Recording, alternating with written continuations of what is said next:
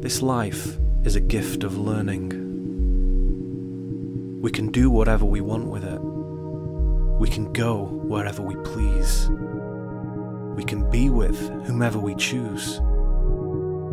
Our time is our own. So what do?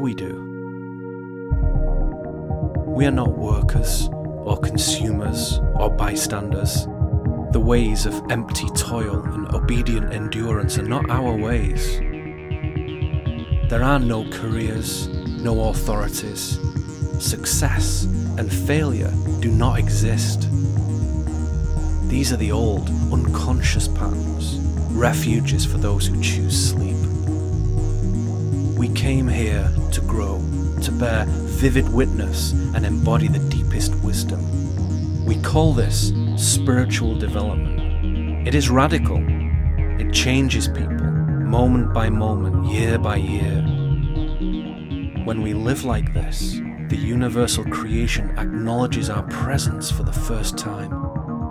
The world can see us. We become known to it. We begin to recognize that reality is a place of profound intimacy and providence. Every moment offers meaning. The spell of randomness fades. Magic arises. This is the pilgrimage of the great mystery. The pathways must be walked. Words are not enough. The spiritual adventure is in the flesh.